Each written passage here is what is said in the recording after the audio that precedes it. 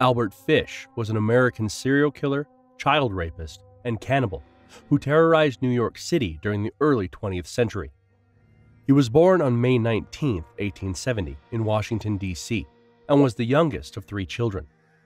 Fish's family had a history of mental illness, and his mother suffered from hallucinations. His father died when he was just 5 years old, leaving him in the care of his mother. Fish began to experience sexual fantasies at a young age, and by the time he was a teenager, he was already engaging in self-harm and sadomasochistic practices.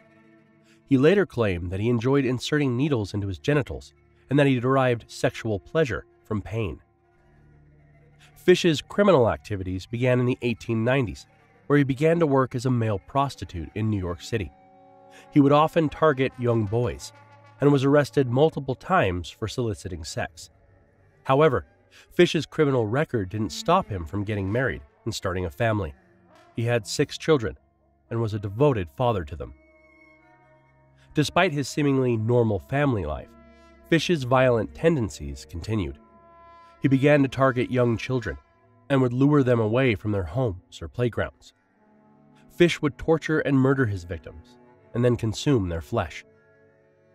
One of Fish's most infamous crimes occurred in 1928, when he kidnapped and murdered a 10-year-old girl named Grace Budd.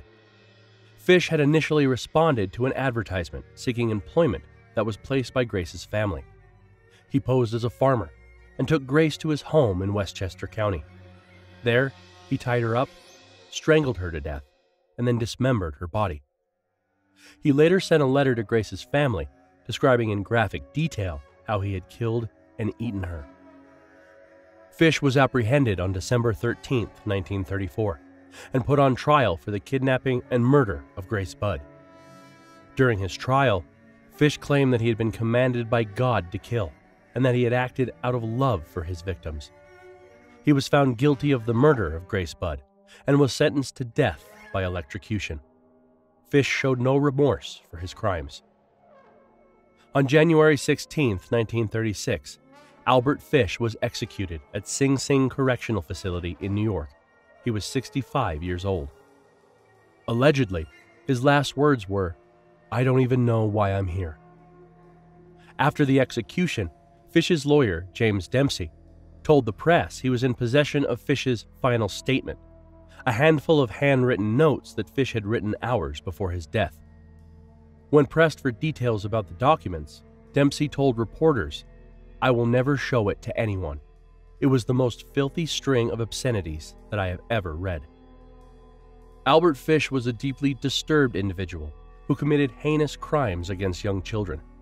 His sexual fantasies and sadistic tendencies led him to engage in acts of torture, murder, and cannibalism.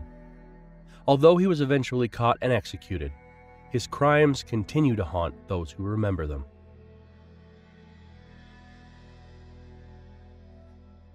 Hey everybody, it's Winter Freshest.